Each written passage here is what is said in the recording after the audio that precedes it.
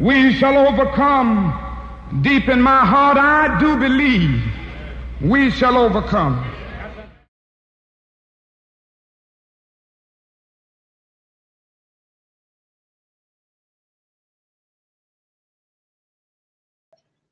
Today we're going to have a special sort of presentation reflecting upon really what is next Monday. And for many of you, next Monday is the day off, but it's much more than that. On January 20th, 1968, the United States federal government made third Monday of every January Martin Luther King Day. And Martin Luther King, more than ever, needs to resonate with us as we think about his message, and we think about his message of peace, of civility, of equal rights for everyone, regardless of race, regardless of gender, regardless of sexual orientation. Now more than ever, we need to think about what this man represented, what his message is. So I'm hopeful that today, after you hear from some speakers on that Monday, you take some personal time to reflect about your role as a person in this society, in your family, in your society, in your school, in our state, in our country, and in the world. We need to be thinking about where we go from here. We are in a pandemic. We are in a very difficult time politically, and it's actually perfect timing for us to really think about Martin Luther King and his words and what he means. So at that, I'm going to turn it over to Spencer, who will give us some conversations about his reflections on Dr. King. Spencer.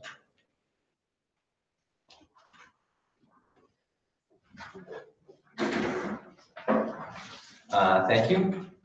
Morning, everybody. For those of you who don't know me yet, my name is Spencer. I'm a senior living here in the dorms.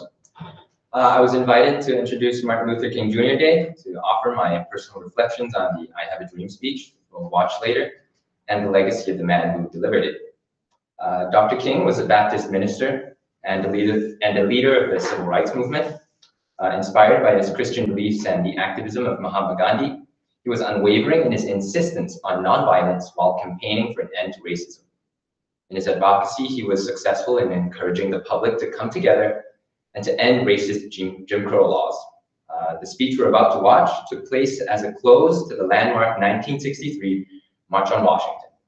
On the 100th anniversary of the Emancipation Proclamation, 250,000 people gathered and peacefully called for an end to racism. At the Lincoln Memorial, the spirit of Dr. King's message of his ministry was united with that of the great American who had, 100 years before, freed the slaves. I'll play the video.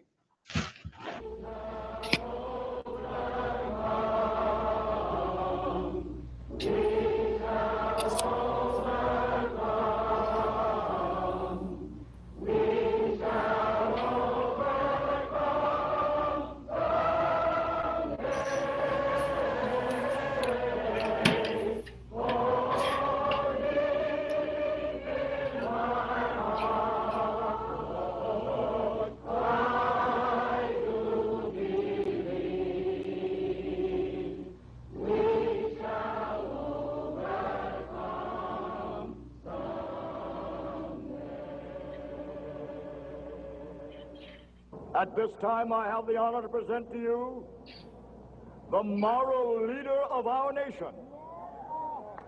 I have the pleasure to present to you Dr. Martin Luther King, Jr.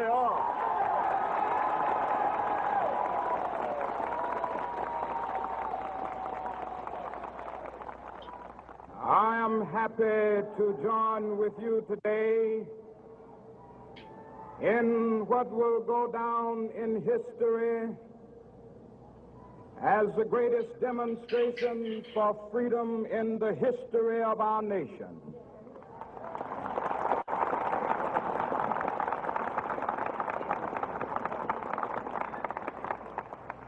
Five score years ago, a great American in whose symbolic shadow we stand today signed the Emancipation Proclamation. This momentous decree came as a great beacon light of hope to millions of Negro slaves who had been seared in the flames of withering injustice. It came as a joyous daybreak to end the long night of their captivity. But 100 years later, the Negro still is not free. 100 years later, the life of the Negro is still sadly crippled by the manacles of segregation and the chains of discrimination. 100 years later, the Negro lives on a lonely island of poverty in the midst of a vast ocean of material prosperity. 100 years later,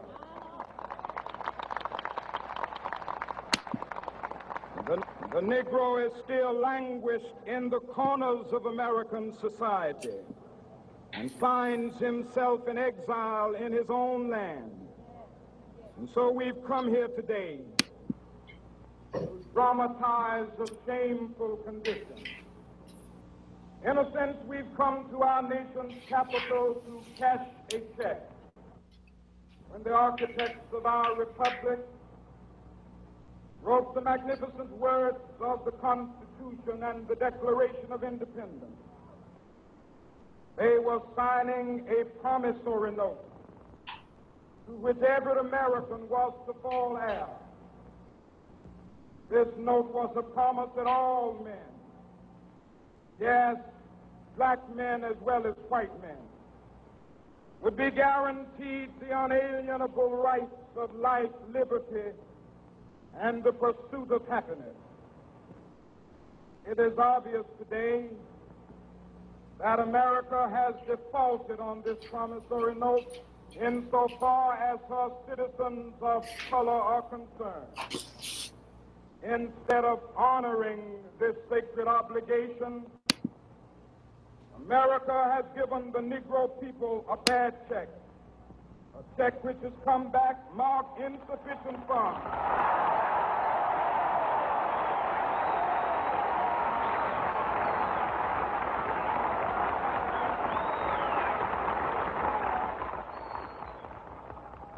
But we refuse to believe that the Bank of Justice is bankrupt. We refuse to believe that there are insufficient funds in the great vaults of opportunity of this nation. So we've come to cash this check, a check that will give us upon demand the riches of freedom and the security of justice.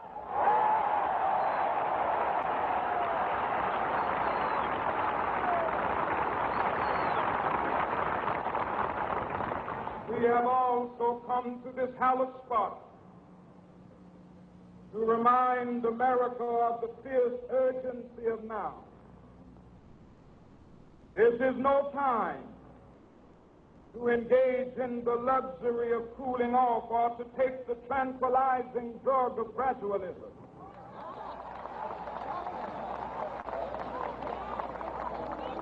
Now is the time to make real the promises of democracy.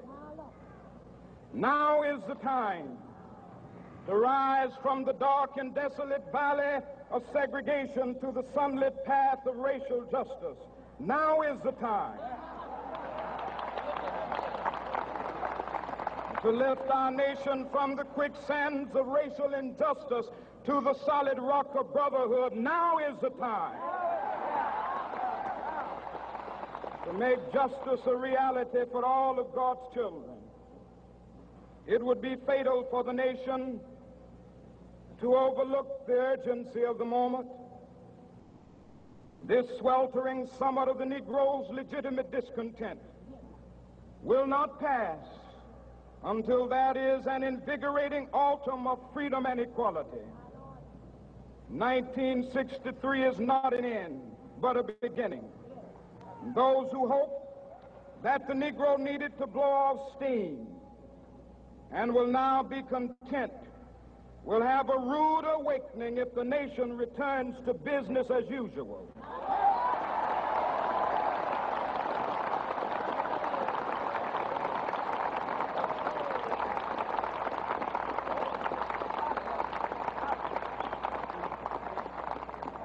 There will be neither rest nor tranquility in America until the Negro is granted his citizenship rights. The whirlwinds of revolt will continue to shake the foundations of our nation until the bright day of justice emerges. But that is something that I must say to my people who stand on the warm threshold which leads into the palace of justice. In the process of gaining our rightful place, we must not be guilty of wrongful deeds. Let us not seek to satisfy our thirst for freedom by drinking from the cup of bitterness and hatred.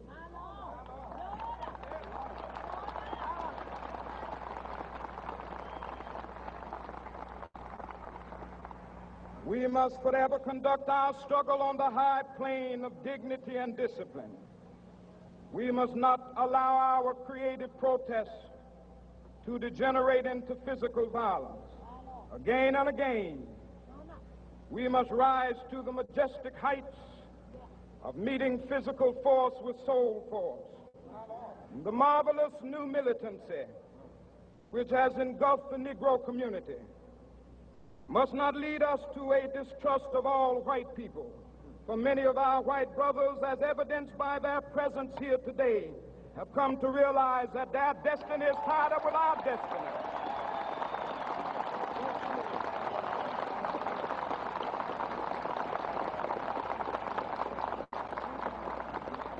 And they have come to realize that their freedom is inextricably bound to our freedom. We cannot walk alone. And as we walk, we must make the pledge that we shall always march ahead. We cannot turn back. There are those who are asking the devotees of civil rights, when will you be satisfied? We can never be satisfied as long as the Negro is the victim of the unspeakable horrors of police brutality. We can never be satisfied as long as our body is heavy with the fatigue of travel, cannot gain lodging in the motels of the highways and the hotels of the cities.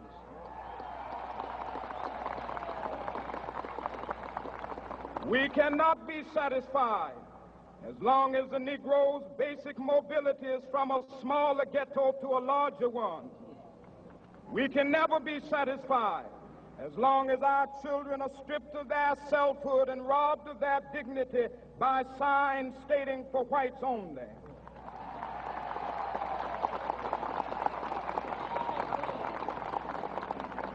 We cannot be satisfied as long as a Negro in Mississippi cannot vote and a Negro in New York believes he has nothing for which to vote.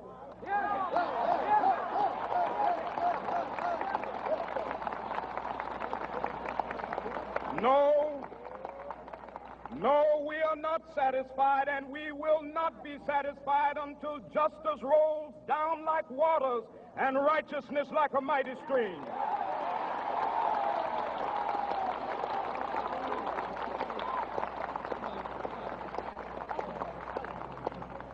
I am not unmindful that some of you have come here out of great trials and tribulations. Some of you have come fresh from narrow jail cells. Some of you have come from areas where your quest for freedom left you battered by the storms of persecution and staggered by the winds of police brutality. You have been the veterans of creative suffering.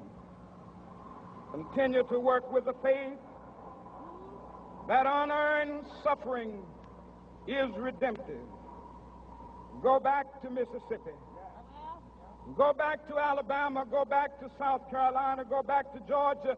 Go back to Louisiana. Go back to the slums and ghettos of our northern cities, knowing that somehow this situation can and will be changed. Let us not wallow in the valley of despair. I say to you today, my friend,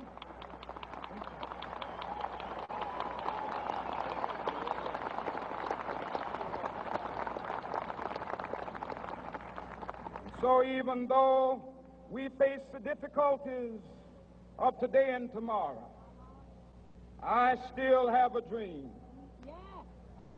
It is a dream deeply rooted in the American dream.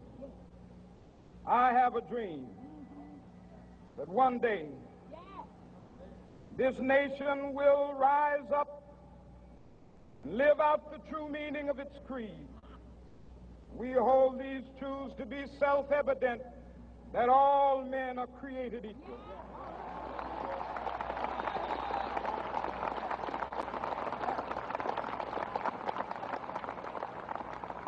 I have a dream that one day on the red hills of Georgia, the sons of former slaves and the sons of former slave owners will be able to sit down together at the table of brotherhood.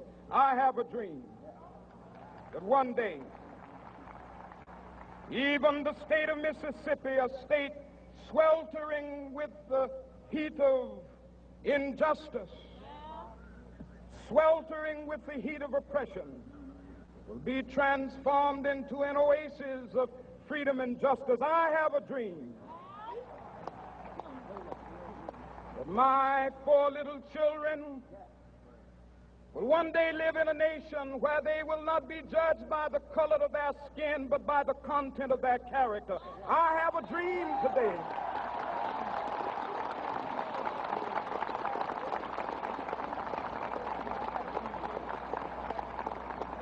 I have a dream that one day down in Alabama, with its vicious racists, with its governor having his lips dripping with the words of interposition and nullification, one day right there in Alabama, little black boys and black girls will be able to join hands with little white boys and white girls as sisters and brothers. I have a dream today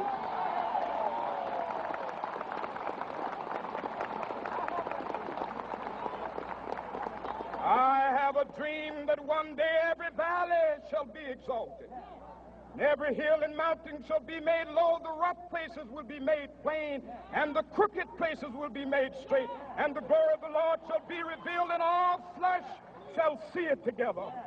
This is our hope.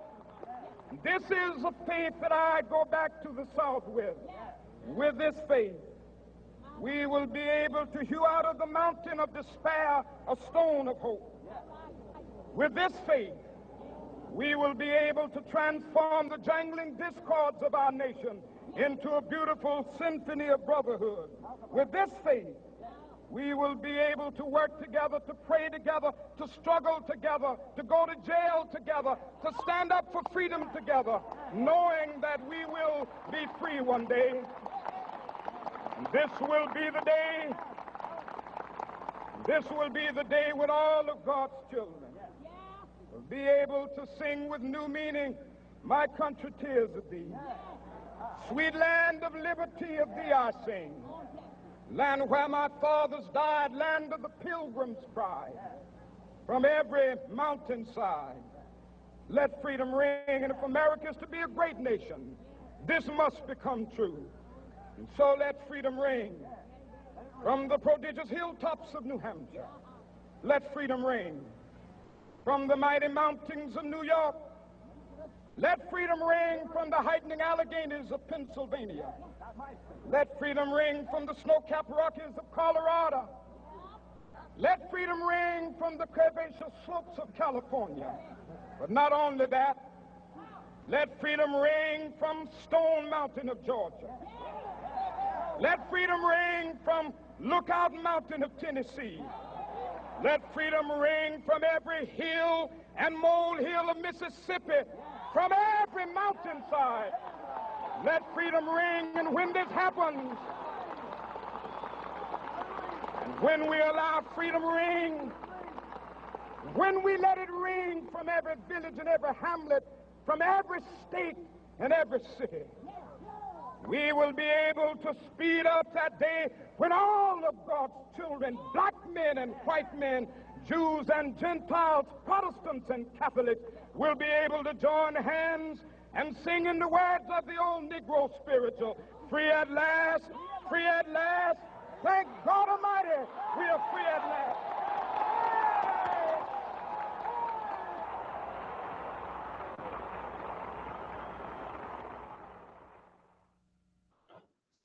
Hi. So I was asked to share my reflection because of my, I guess, multicultural background. So I grew up in Singapore, and I share my life with people from all over the world. Many of my loved ones are tied to the United States, and I care deeply for this nation.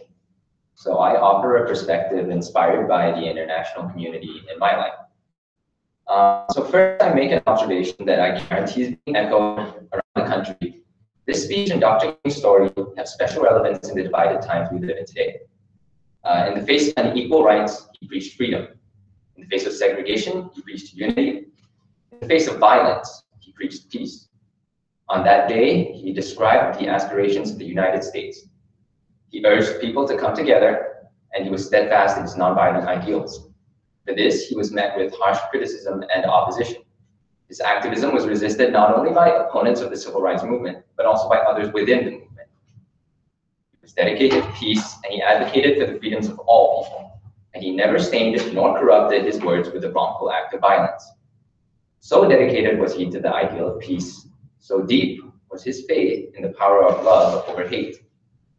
That he was unwavering in spite of hate is especially admirable.